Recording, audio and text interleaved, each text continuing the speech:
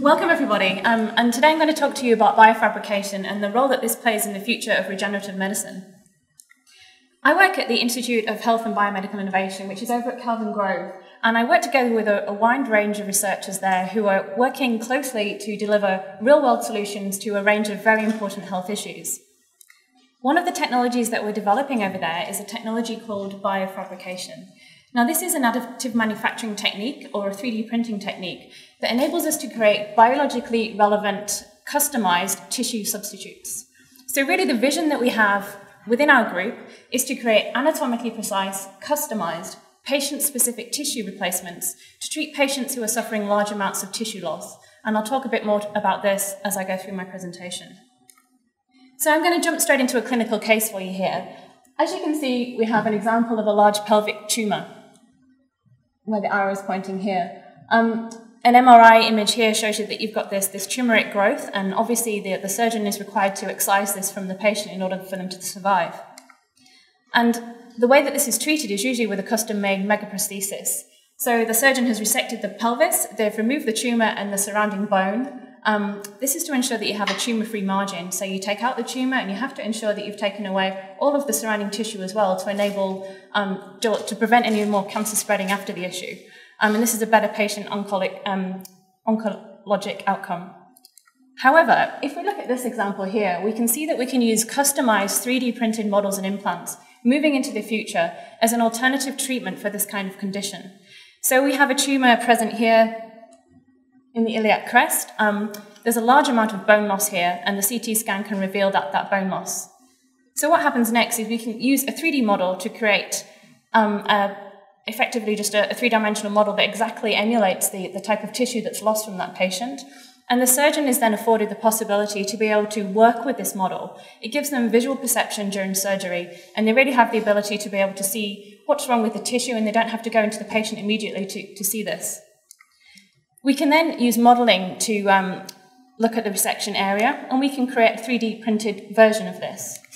The next step is a customization of a scaffold to fit the model virtually, and to also create a 3D model of this case. So here we have the actual tumour. This is what it looks like when it's been resected. And here's an example of the actual scaffold that's 3D printed to fit into that tissue in order to regenerate and to heal that tissue loss. And here's an example of what the customized 3D printing tissue scaffold looks like. So really, the benefits of 3D printing in this, and biofabrication in this kind of context it's twofold. So you have a 3D printed model that the surgeon can use to enable them to visualize the problem, but you also have a 3D printed, customized replacement scaffold to actually regenerate the tissue. Now, one thing to take note of here is our scaffolds are made of resorbable polymers. So in the previous case, you saw there was a large metallic implant that was put into that patient. And these can cause quite a lot of problems in the future for that patient should they need to go through an airport metal detector, or if they have any more medical imaging scanning. And that metallic implant is very difficult to take out should there be any future complications. In this case, we create a 3D printed scaffold using a resorbable polymer. And this polymer slowly dissolves over time when you implant it back into the patient. And the patient's own tissue can take over the function of that scaffold, can heal the bone, and eventually you're left with no implant whatsoever. So it's a really a future-looking view to enable us to heal these defect sites. So let's talk a bit about additive manufacturing and how this process enables us to work towards biofabricating patient-specific implants. So what is additive manufacturing? Well, it's really an umbrella term, and it groups together lots of technologies that create 3D objects using an additive manufacturing technique. So really a layer-by-layer approach. And there are many different perspectives regarding this kind of technology. Enthusiasts such as myself believe this is a great opportunity to revolutionise the manufacturing industries and the markets that they serve. There's also quite a few people who believe there's not been a tremendous impact of this technology other than in a very few sort of successful niches. And also there's some application concerns when you consider that it's actually possible to 3D print guns. However, on balance, all of these views have some merit. And one thing that's definitely for sure, and that's that additive manufacturing is a really important technical innovation. It dates back about 3 decades, but however, the strategic relevance is only really sharply rising in the current climate. So it's really exploded into the public consciousness with regard to how important additive manufacturing and biofabrication really can be. So what if we could change lives with this technology? What if it were possible that a child had an accident on the road, they smashed their skull open, and we could take them into hospital and we could 3D print them a replacement skull? What if older patients who are suffering degenerative osteoarthritic conditions could be treated with 3D printed cartilage substitutes in order to heal that defected tissue to improve their quality of life? And what if we could save lives, for example, with organ printing? I just want to ask you a quick question, which is when you think about biofabrication, when you think about 3D printing, how many of you envisage this kind of scenario here? I take it a few of you. Okay, so I just want to spend a couple of minutes talking about how realistic this is. Is this realistic? It's really not particularly realistic, and this kind of image is a little bit frustrating for some of us tissue engineers out there who believe that it's sort of leading the public to believe that one day we're going to be able to print on the spot a heart, a liver, some lungs, and really we're moving towards great technological advancements in this area, but being able to print a biologically functional tissue on the spot is possibly never ever going to happen. However, what we can do is we can create organ substitutes. So what we can do is we can use additive manufacturing techniques to create a scaffold, a 3D structure, using special biomaterials that emulate the type of tissue that you're trying to form. And we can print cells into that structure. So biologically relevant cells, so bone cells if you're trying to heal bone, cartilage if you're trying to heal cartilage, blood vessel endothelial cells if you want to get a blood vessel supply within that structure. When these cells start to proliferate and they start to lay down new bone matrix or cartilage matrix around themselves, that's when they start to form the new tissue. And that's when they start to develop a three-dimensional, biologically functional tissue, which is impossible to actually do on the spot. So on-the-spot 3D printing of whole organs is maybe a slightly misleading view of biofabrication. However, we are moving towards being able to heal quite simple tissues such as bone and cartilage. And one day we'll be able to print cells into these structures. We can already do this. We can place them into bioreactors. We can place them back into the patient. And eventually that organ structure, that tissue will be able to regenerate. But it will not be simply an on-the-spot solution. So let's talk about 3D printing for a moment. It's a rapid technique. Here you can see a small toy rocket being printed. You can use almost any material for this kind of approach, and you can do it on almost any scale. So this is a beautiful example of 3D house printing. So these are layer upon layer of concrete blocks that have been used in China to develop very cost-efficient housing for the local population. Each one of these houses is able to be printed at approximately $5,000, and they can make up to 10 per day.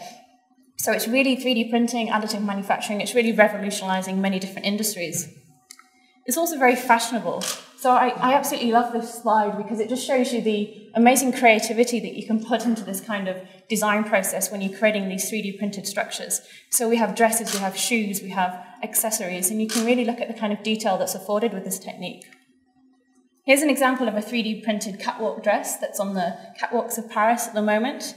And again, this is a wonderful way to just visualize the topography, the detail, the complexity, the colors, the types of materials that are used to create these kind of outfits. And this slide just demonstrates beautifully how you can create it to be anatomically precise to fit the contours of somebody's body. So it's not very difficult to imagine that it's pretty easy to then translate that to making an implantable material that can go onto the inside of the body. So biofabrication, what's our motivation? Why are we even doing this? Well, I'm going to show you a few numbers now. I've been told not to call them statistics. But if we consider injured or damaged tissues or organs and large cases of tissue loss, you can see here that millions of people every year suffer from congenital birth defects. So an example of this is cleft palate, where during the development, the child's roof of the mouth is not developed properly. And millions of people suffer this kind of loss of tissue every year when they're born. Also, many millions of people lose their lives to cancer, and millions of people are affected by this. So obviously, breast mastectomies, where you have to have the breast removed, or potentially osteosarcoma cases like this, where you can see there's a large tumour on the bone and you have to take all of that tumour out, just like the example I showed you earlier on with the pelvis. So these cases lead to enormous amounts of tissue loss. How do we heal that tissue? How do we regenerate that tissue? Also, possibly a little bit more common, most of you have probably experienced this, traumatic accidents. Millions of people lose their lives or are affected by traumatic accidents every single year. Michael Schumacher's a good example of this. Also sporting injuries where the skeleton is shattered, the skin's torn off, and the muscles are damaged beyond repair. How do we heal this? How do we prevent these people suffering? Well, we do this by passionate collaborative research. We develop new techniques and we develop new technologies, and we really try to enable the team to create these custom replacement tissues and organs. And these are tailored to the individual patient. And it may sound like science fiction to you, but we really believe that this is a future reality for where this technology is heading. So I want to focus a little bit now on who we are, what the team does, and how we're going to get there. So we have a wide range of scientists working on these problems with a huge range of expertise. We have biologists, we have chemists, we have physicists, we have mathematicians, we have computer programmers, we have software designers, engineers, and clinicians. And really, the spark of our vision that drives us to want to do this research is the ability to blow down those walls between those individual discipline areas. We have to come together collectively. We have to work together to solve these problems, engineering problems, clinical problems. You cannot have a doctor in a hospital working on these problems in isolation. You can't have a physicist number crunching and a biologist who's culturing cells. You have to get together to really be able to form multidisciplinary teams to really meet these medical challenges. So I just want to talk now about a few biofabrication showcases, specifically here at QUT. So first of all, let's talk about cartilage repair. So osteoarthritis sufferers, for example. So we have, here's one I made earlier. Travis Klein, Associate Professor Travis Klein, is working on developing bioinks to print cartilage for patients who are suffering from osteoarthritis. And I'm just going to present a little bit of his work today. So he's developing different types of hydrogels, which enable you to put cartilage cells into those hydrogels and to print three-dimensional structures. So here's two different types of hydrogels that he's using. A hydrogel is sort of midway between a liquid and a solid. It enables you to get a fluidity when you're printing these materials. You all probably know that cartilage isn't like skin, it isn't like bone. It's got a hydrogel sort of complexity to it. So we can print these 3D structures, and then we look at the types of proteins that are expressed within those structures when you put cartilage cells into those hydrogels and you print them. And it's very important that you get the right types of molecules expressed. Type 2 collagen has been expressed quite strongly in these hydrogels here. Type 1 collagen would mean that you are forming bone. So we really have to make sure that we're creating the right kind of biological tissue substitutes. Also, mechanics are very important. So you can imagine that you're articulating cartilage surfaces undergo a lot of pressure. So it's very important that when we're developing our new hydrogels and biomaterials that we get the correct compressive modulus, for example. So we need to make sure that the biomaterials that we're developing, that we're printing, are the same as the native tissue, or as close to as we can manage in the laboratory. I now want to talk a little bit about some of the fantastic breast tissue engineering research that's going on here as well. Breast cancer is a major cause of illness for women all over the world, and about 24% of all reported cases lead to the need for surgery. And the most common techniques for this are lumpectomy and mastectomy. So over at IBI, we have our chair in regenerative medicine, Professor Dietmar Hutmacher, who's with us today in the audience, and he's really developing this fantastic breast tissue engineering concept. So the concept goes like this. Prior to the mastectomy, the patient has a scan of their body. We can then use CAD modeling to be able to recreate the exact size and shape of the breast pre-mastectomy. We can then use 3D printing to create the scaffold, and we can extract cells from the patient. So we can take endothelial cells and fat tissue. We can culture this in the scaffold, and we can implant that back into the patient. So this is just a little animation that shows you how this is sort of predicted to work. So initially you take a scan of the tissue that you're hoping to heal prior to the mastectomy, and you can print this three-dimensional scaffold. This is then implanted back into the patient. And at the same time, during the same procedure, a liposuction procedure can be used to extract from the abdomen fat cells.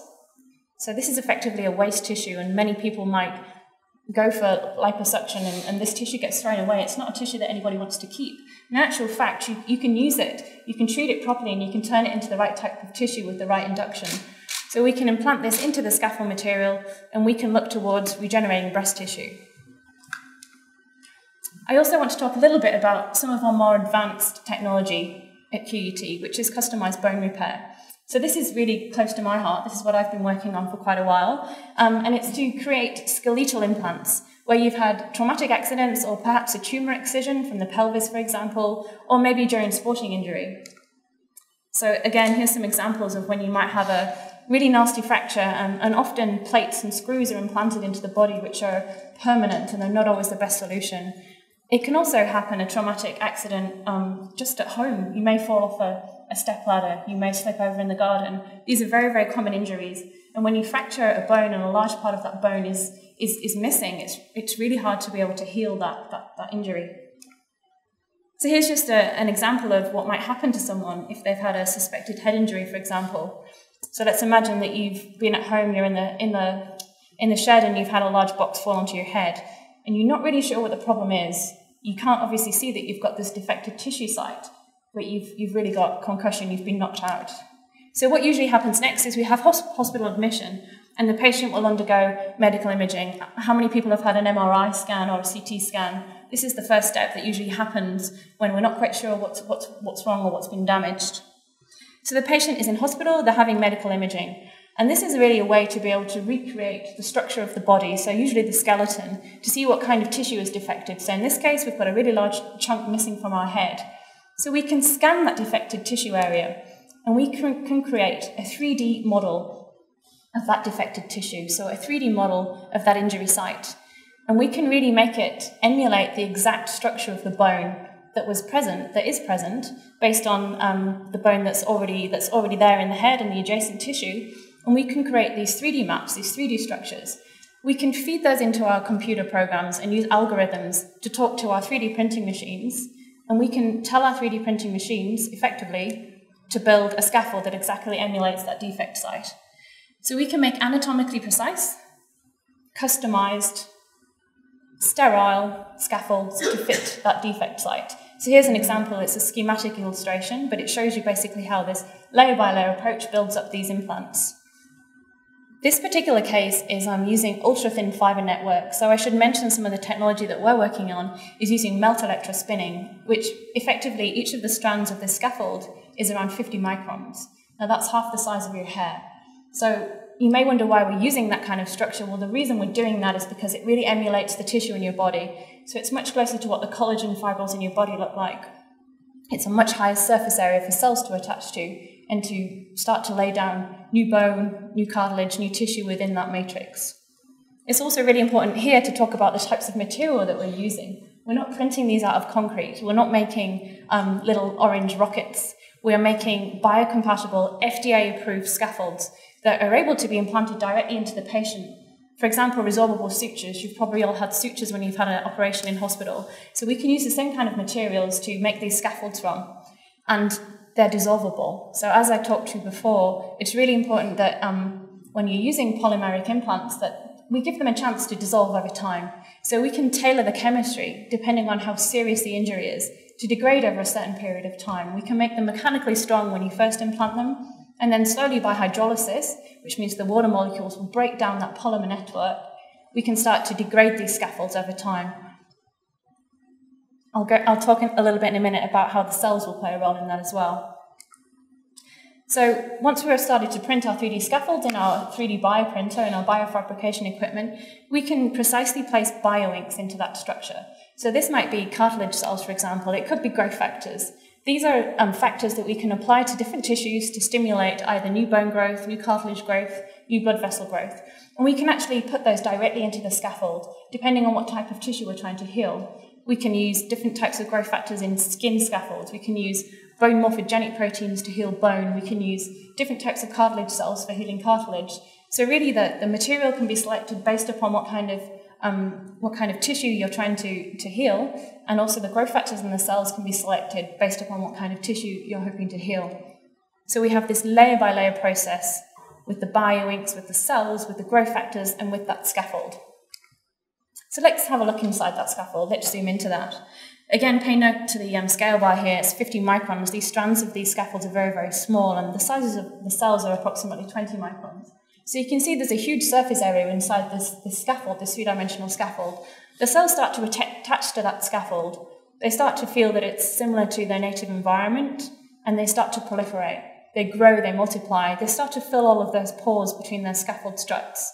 And as they start to do that, they begin to lay down extracellular matrix. They start to encompass themselves in new bone tissue, and they really start to recreate that bone environment, in this case where we're healing the skull defect, that's an anatomical, precise size and shape based on the scaffold of the defected tissue. So prior to that happening, because this takes many, many weeks, the proliferation of the cells, but once we've seeded the cells into the scaffold on the spot, we can implant that back into the patient, and it's a perfect anatomical fit. So I'm just going to talk through a couple of preclinical studies that we've already undertaken in the various groups around Queensland. So I'm going to talk about 3D printed scaffolds and how we've already used those to heal preclinical bone defects. So this is an example of healing a skull defect in a preclinical model. We extracted bone marrow cells from the iliac crest. We cultured those for 2 weeks. We made a 3D printed scaffold, which was quite large. You can see this is quite a large defect here, based on this scale bar. We implanted the scaffold, we implanted the cells into that defect site, just to see how well we could heal that bone. And here's an example of the histology of that kind of implantation. So histology is effectively the study of tissue. So when we've implanted these scaffolds, we really want to know if we're forming the right kind of tissue. We want to make sure we're forming bone and we're not forming fibrous tissue or skin within that defect. So we take out the scaffold and we take very thin slices of that tissue, approximately 5 micron thick, and we apply special dyes that bind to specific substances within that structure and tell us whether it's bone or not. In this case, the black area is bone. Excuse me. If we focus in, you can see these circular areas here, and you can see this pattern. Does anybody know what that could be? My group's here, so they all know what it is. Chris? So the scaffold hasn't resolved the leakage of the structure behind it. So when you actually do the histology behind it, when you actually do the processing, it'll dissolve away, leaving behind that formation. So okay. You see throughout lots of the work that we do. So if you've actually looked that stuff up, you'll know the answer. Okay. So what Chris was just saying there is this sort of symmetrical pattern that you can see here. This is where the scaffold is still present in that defect site. This was implanted for 2 years to heal the tissue, but we used a very slow resorbing polymer. We used polycaprolactone, and this dissolves over many, many years. So you can effectively see that it's still in place. You can see that the scaffold has started dissolving slowly, and the reason we can see that is because you've got this area here around the struts, which is actively mineralizing bone. It's osteoid. It's got huge amounts of osteoblasts present there, and they're slowly mineralizing, and they're filling those pores, but the scaffold's still there. It's slowly dissolving. They're mineralizing some more, and it's really starting to fill that entire scaffold structure. So all of the black area is mineralized tissue in the pores, and the blue area here is where the bone is mineralizing towards the scaffold struts as the scaffold's starting to dissolve. Thank you, Chris. And my favourite topic is histology, so I'm going to show you a little bit of how we can see that the kind of tissue that we're forming inside those scaffolds really is real tissue. Is it physiologically relevant? So this is taken from the inside of those scaffolds that we've used for 2 years in an implantation model, just to look at what kind of structures we're forming. And here we have a beautiful blood vessel, which is exactly what you need in order to feed the bone cells, to let them grow and proliferate, to flush away all the waste products and to bring in all the nutrients into the defect site. And you can see this beautiful pattern of osteocytes, which are mature bone cells that are orientating themselves around the blood vessels. And this is so that they can get the nutrients from the blood vessels to survive, to be able to create new bone and to be able to basically fill that scaffold with new structures.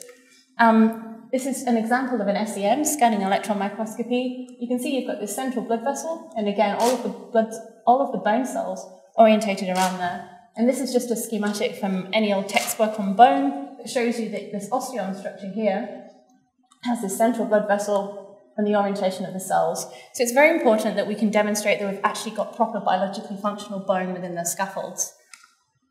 And also, this is a fantastic example of what these mature bone cells look like within that scaffold.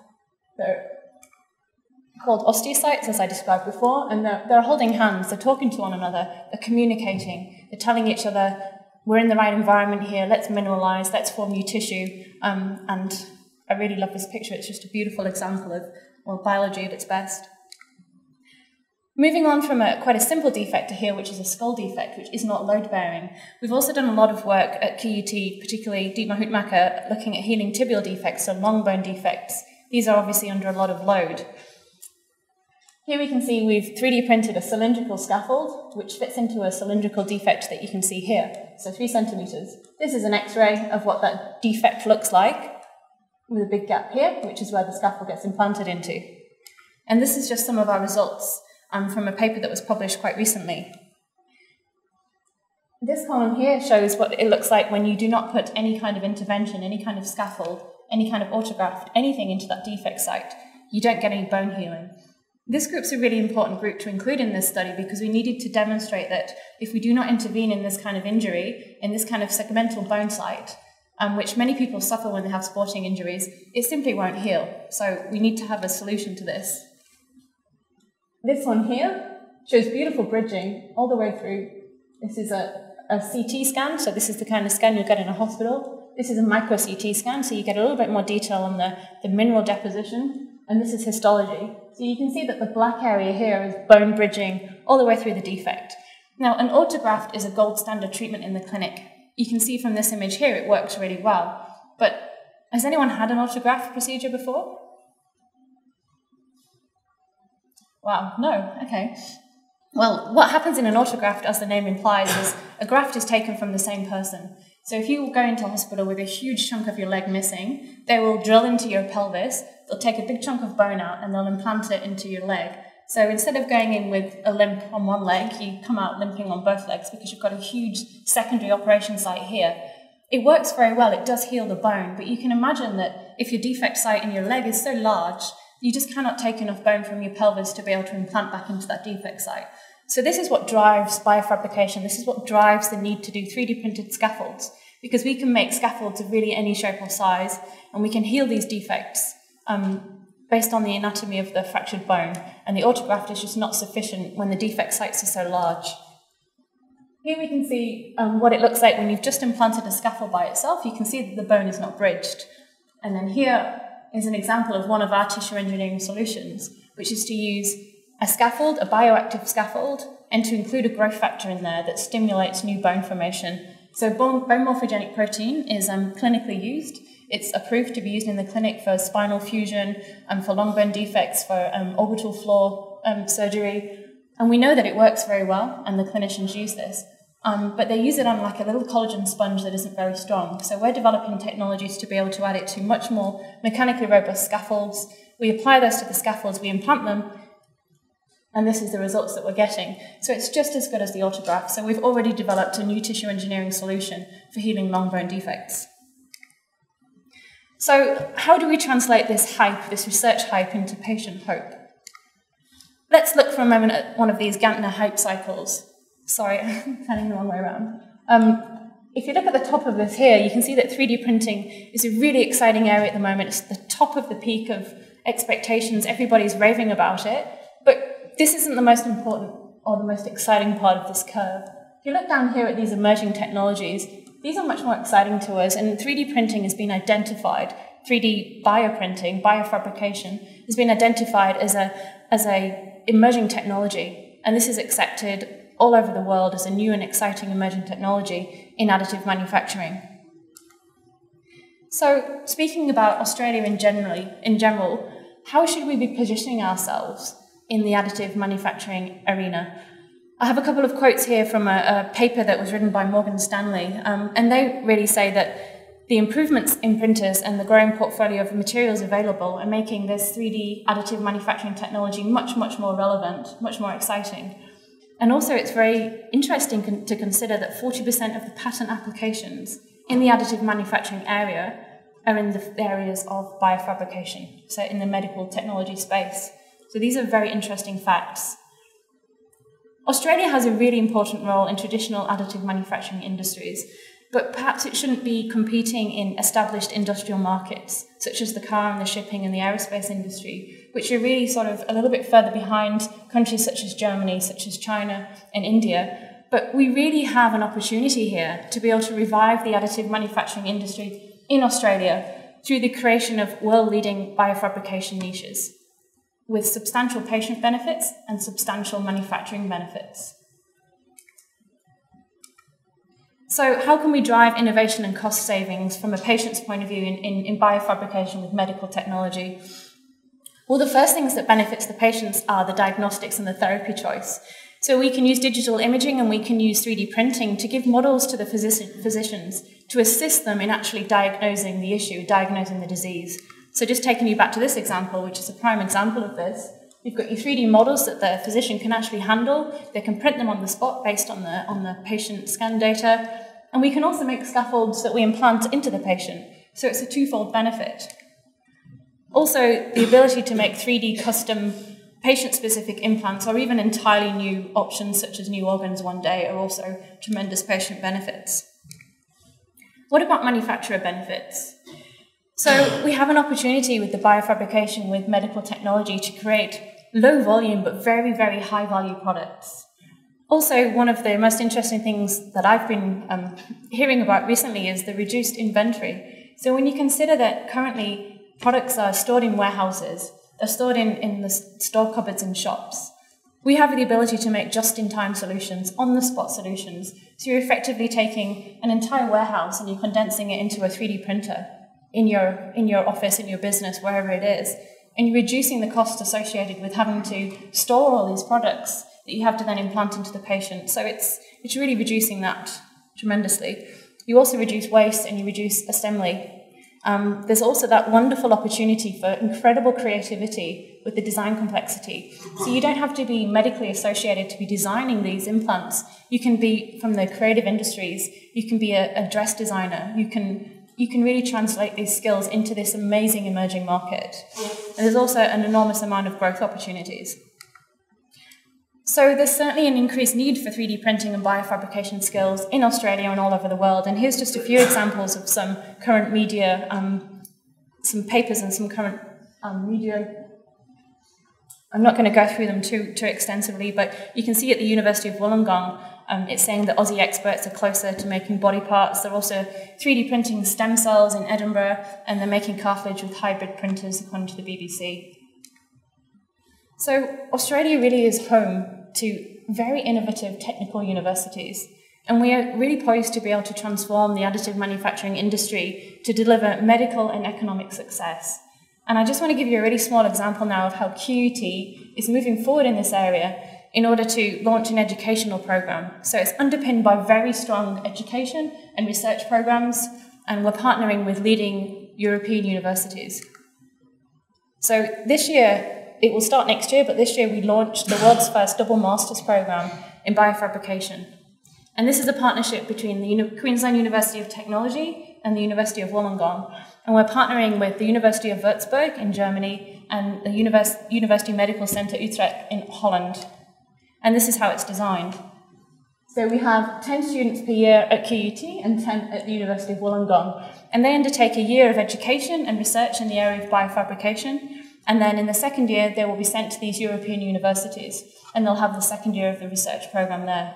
And in return, we will receive students from Europe into our research programs over here. It's supported by the Commonwealth of Australia and also the EU, and it's a really wonderful opportunity. Okay, so thinking about the future of biofabrication and what we've just discussed here, I really want you to sort of shake this idea of this 3D printing hearts on the spot, because that's not really what we're about. We're about developing technologies. We're about sort of making incremental progress in terms of healing bone, healing cartilage, being able to create organ structures, put them into bioreactors, and then potentially implant those into patients. So just want you to shake this idea from your mind at the moment. So one thing that we're really focusing very hard at the moment is new design concepts. So we design our 3D printers as well as just utilising the scaffolds that they produce. So here's just one example from our institute with regard to developing new technologies. So we've built our own 3D printer, so we can afford sterility within the environment, humidity control, temperature control. We can print bioinks. We can add resorbable scaffolds into that process, and we have a wide range of engineers, programmers, physicists, mathematicians, all kinds of people working on this technology, and we're actually building these printers in-house now, and it's really, really exciting for us, and it's part of our huge passion over at IBI. So, final slide, the hospital of the future. So this is really looking to the future and what we're hoping will be achieved from biofabrication. So a patient will be admitted to hospital. Here's our example of the hospital of the future. They'll undergo a patient scan, as I described before, and we hope that every single hospital in the country will have a 3D printer there in the operating theatre. You'll be able to create customised, sterile, on-the-spot, anatomically precise scaffolds of any type of tissue, dependent on what kind of material you're printing with. And we can use those to heal bone, cartilage, muscle, blood vessel, multiple tissue types, and also ultimately organs. These will be implanted in situ in the patient in the operating theatre, and the patient will be able to come out of hospital hopefully much, much sooner, and will not have a secondary side of surgery from an autograft, and this will be a cheap, cost-effective, on-the-spot solution.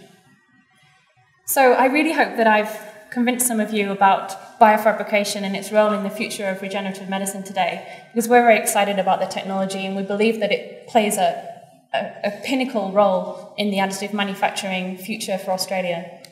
I just very quickly want to put my most important slide up, which is my acknowledgement slide. So first of all, the funding from the ARC and the NHMRC, which is enabling this work to be ongoing, and also collaborators such as Dietmar Hutmacher and the Regenerative Medicine Group, Travis Klein and the Cartilage Regeneration Laboratory, and also the amazing Biomaterials and Tissue Morphology Group. And I particularly want to point out Sean, who's really been, he's here today and he's getting embarrassed, who's really helped me put together some of these wonderful animations for this slideshow. So it's very important that you have strong teams. It's very important that you acknowledge the participation of these strong teams.